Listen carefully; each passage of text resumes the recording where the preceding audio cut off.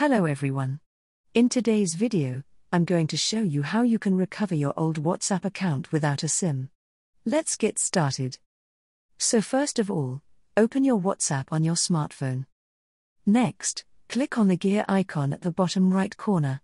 Now, scroll down. And click on the Help. And then click on the Help Center.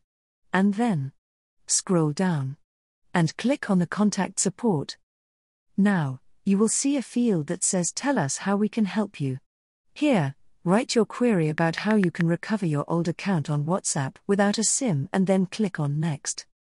After that, select any of the reasons given to recover your old WhatsApp account without a SIM.